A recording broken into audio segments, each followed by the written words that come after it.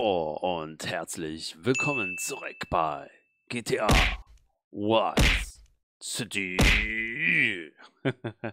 Und weiter geht's mit dieser Mission V, direkt vor der Tür. Oh, we gotta redecorate this place. We gotta make it look older. I can't stand this look. Tommy, what do you say? What do you say we put a bar in the... You're my lawyer, Rosenberg, not my interior decorator. Got it? Listen to me. The time to take over this town is now. It's all out there waiting for us. We need to start seizing territory and let Vice City know we're the new players in town. You know what I'm saying? What you need is a legitimate front, Tommy. Real estate. It's never done me no harm. We need to start using some muscle, or we can kiss all that hard work goodbye. Local business know Diaz is dead, and they're refusing to pay protection. Oh, we could try bribery. Bribery? Screw bribery. I'll show you how to make them scared. I'll be back here in 5 minutes.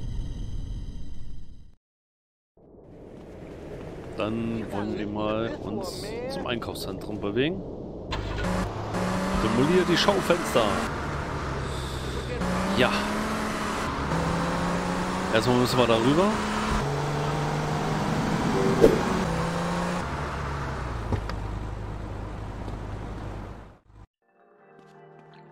Dann wollen wir mal. Also, ist das doch die richtige Waffe. I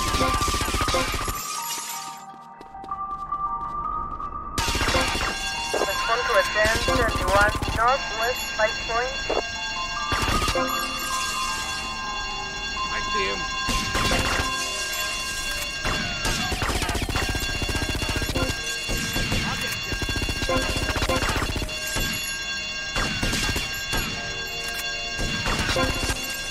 I got a clean shot. My store! My wonderful store! My store. Can't you just run away? So, hinter uns ist auch noch was. I've got a clear shot.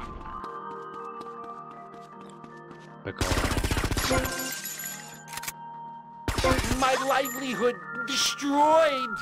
Versetti, remember the name! I may have to hurt you. Respond to attend 71 Northwest 5 Point.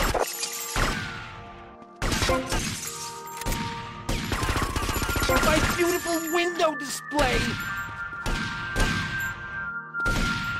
Suspect on foot. Pew, pew.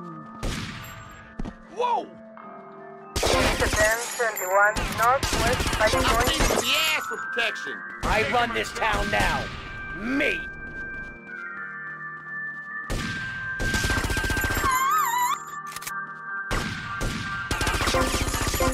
Ruin! Ruin! He's mine! Was?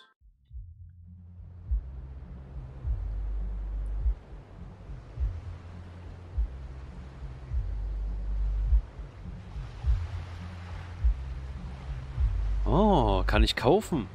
Schön. Shoppi, Shoppi.